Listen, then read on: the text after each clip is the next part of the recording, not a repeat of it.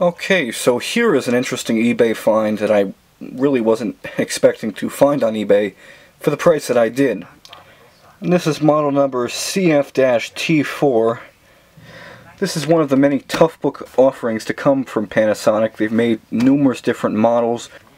Now over on this side of the computer it has two USB 2.0 ports, a Kensington lock, and behind this rubber door it has not only a 10100 Ethernet network interface card, but it also has a 56K dial-up modem installed, which is a feature I don't see very often in newer computers, and it's a good thing to have if your broadband service happens to go out for some unforeseen reason.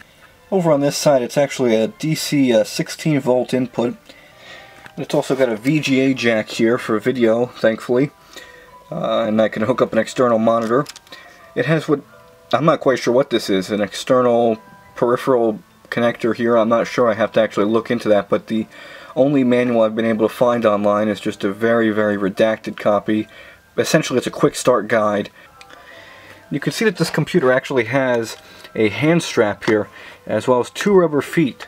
And this being in the Toughbook lineup, it's really nice to have an actual hand strap that you can hang on to bring this computer around and carry it, and to utilize the touchscreen. A lot of people say that you can use this in the book position, where you read it, you have it open like an open book. You hold the hand strap in your left hand and you can use the touchscreen and operate it using your right hand, just like you would if you were to write or put some notes in a regular book. Now, the RAM is located behind this door, and the hard drive is located behind this door, and I haven't actually discovered which kind of RAM that this computer actually takes. Now, the seller actually sold this computer with the battery, but the battery was in untested as-is condition, so no guarantees as to its operation, but it's actually in perfectly working condition, and I've gotten about 4 or 5 hours out of it. It does have a power switch here. It's not a power button, so a lot less chance of it getting pushed on if you have it in a laptop bag. And it does have a physical wireless internet on and off switch. I really like having a physical switch so I don't have to play around with menus and settings in the computer. And then it has over here a 3.5mm stereo headphone jack and a microphone jack, which can also double as a line level input. Okay, so opening up, you push in this latch here. Trying to do this with one hand is not the easiest thing in the world. This computer does have a physical metal latch. It isn't plastic, but unfortunately that kind of is worthless because the computer itself uses a plastic locking mechanism that the latch snaps into, so this will probably break a lot quicker before the actual latch itself will. This laptop also has 4 rubber feet on it, which are there, I'm assuming, because based on the Panasonic reviews and what other people say, is utilized so that you can actually close your laptop screen and not have to worry about the keyboard keys leaving marks on the actual screen because they're separated. The screen has a very small gap, so it's not actually making contact with the keyboard. Now, a lot of people have had complaints about the keyboard design on this laptop, and for good reason. Panasonic definitely didn't stick to the status quo of laptop or even netbook keyboards, and they certainly tried some new things. They shrunk down the space bar, which was one major complaint by people, so they shrunk that down to accommodate another Alt key, and as well as squeeze the Delete key down here, which is very strange. Another radical departure from what we're used to. Panasonic decided to use a circular touchpad. It's not a rectangular or even just a plain old square touchpad. It's circular, and for those of you who are used to enabling and disabling scrolling function just by dragging your finger on the rightmost portion of the touchpad, you actually need to install a touchpad utility straight from Panasonic's website, and to be able to scroll up or down you actually need to swirl your finger clockwise to move down a page and counterclockwise to move up a page. So it does take some more getting used to, just like the oddly placed delete button, but it's not a huge deal breaker, at least for me. And unlike most laptops of recent times, this does have actual indicator lights for the various keyboard functions. Caps lock, number lock, scroll lock, and the hard drive indicator light all have their own LEDs, so you don't have to rely on a software utility to tell you whether you have caps lock on.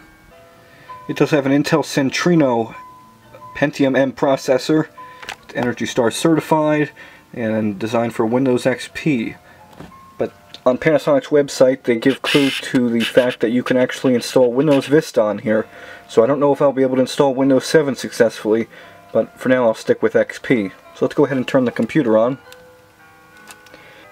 I'm going to actually go into our BIOS. You click F2 to get in there. It's an Intel Pentium M processor running at 1.2 gigahertz.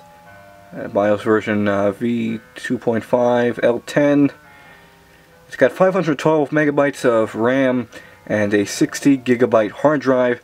And a feature I don't see in many computers' BIOSes is an accumulative operating time, which tells you how many hours this computer has on it. So as of right now, 10,310 operating hours. Anyone want to figure out how many minutes that is? We have some controls in here for the function and control keys if we want to reverse it so that the function of these keys, volume, brightness adjustment, etc., take precedence over the numbered F key functions. And we have a display setting for internal or external LCD preference. Display expansion is essentially what I just changed so that the screen expands when it's in a lower resolution mode. A major complaint a lot of people have with this computer is that its internal speaker as well as its headphone or speaker output does not go very loud, and I can attest to that. This is playing at the full volume. You can see Windows Media Player's volume as loud as it can get, and Windows XP's volume is as loud as it can get as well. And yet if I play this song here,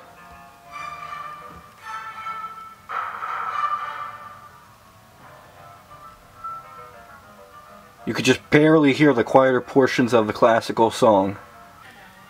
One nice thing about this computer is that the previous owner installed Microsoft Office 2007, so I have Publisher, PowerPoint, Word, and Excel, a few other programs as well, and it's a licensed version. They just threw it in, a licensed version of Microsoft Office 2007 to sweeten the deal, so to speak.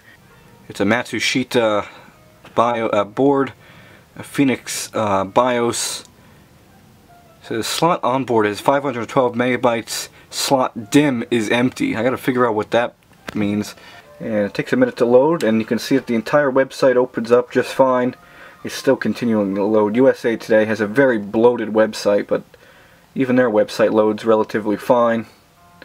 I can scroll. There's no jumping or lockups, which happens on this EPC where it'll just lock up and then the scroll will just jump up and down the page. Let's try watching a YouTube video.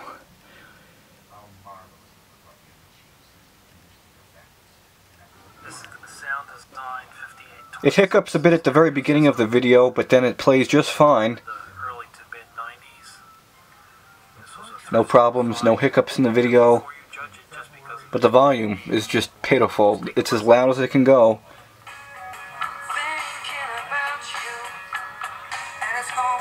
So that's as loud as it can go. So you go back a bit from a laptop and you can just barely hear it. Alright, let's try watching it in full screen mode. This was a thrift store find, and before you judge it just because of its brand name, just take a listen to it. Still plays just fine. Of course, I don't think you're going to be able to play HD videos anytime soon on here unless you upgrade the RAM. But other than that, it works just fine. And of course, it being a 4x3 tall screen, it's letterboxing the video. Okay, so there's the battery info. We've got 3 hours and 44 minutes remaining at 54% capacity. I charged this about 3 or 4 hours ago, and it's still got a perfectly good battery life. A little over half remaining. So there is the Panasonic Toughbook model CF-T4.